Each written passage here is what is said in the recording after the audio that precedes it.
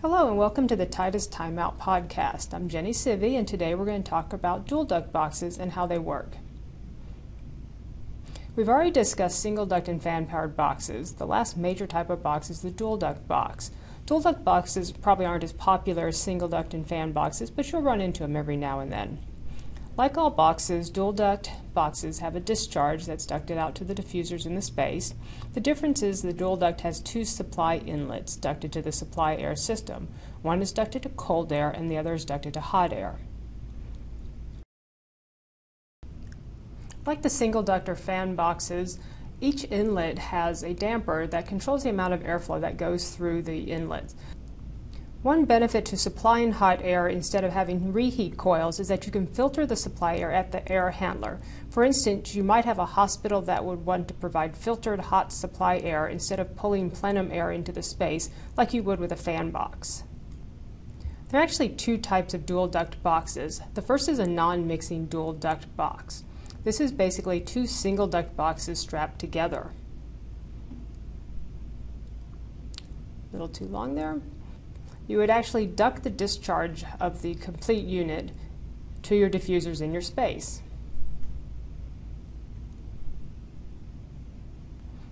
So there's a challenge to a non-mixing box. Because the hot and cold air streams are not mixed inside the box, you could have cold air going down one side of the duct and hot air going down the other side of the duct. So if you see here, we'll draw in some diffusers.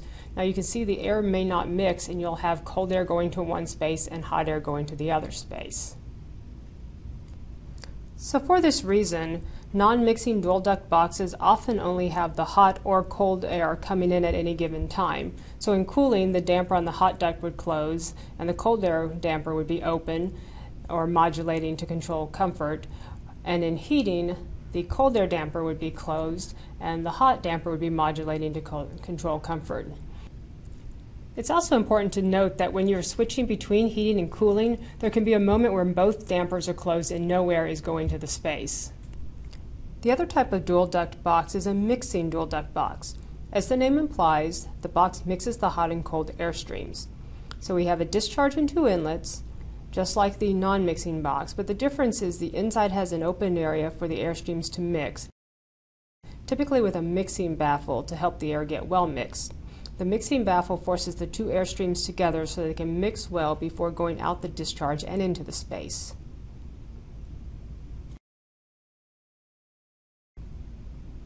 We describe how well a dual duct box mixes as its mixing ratio.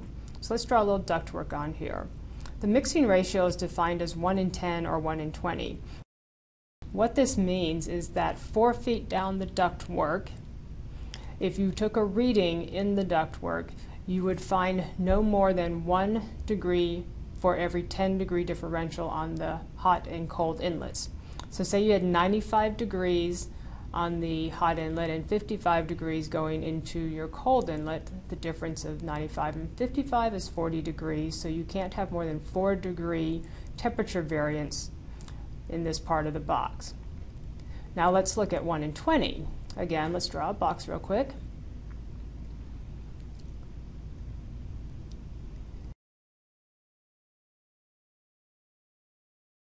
Now we have the same 95 degrees and 55 degrees going into the box, but 1 in 20 means that 40-degree differential only gives you 2 degrees of variance 4 feet down from the box.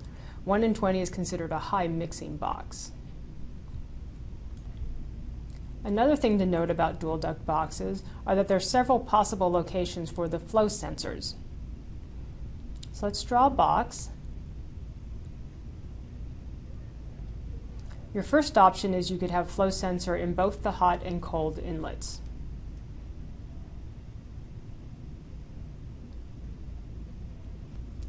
The next option is that you could have the sensor in the cold inlet and the discharge duct. Or you could have the sensors in the hot inlet and the discharge duct. And then, of course, there's the option of having a sensor in both hot and cold inlets and the discharge duct. Where you put your sensor really depends on what controllers you use and how they are set and what readings they can take. One application that we're starting to see more of lately is the use of dual duct boxes that have a cold duct and a fresh air duct instead of a hot air inlet. This allows you to bring fresh air into the occupied space and measure it and meter it. Although dual duct boxes don't usually come with reheat coils, this application may need a reheat coil. We'll talk more about this in future podcasts. So that's how dual duct boxes work. Thanks for taking the time out with us.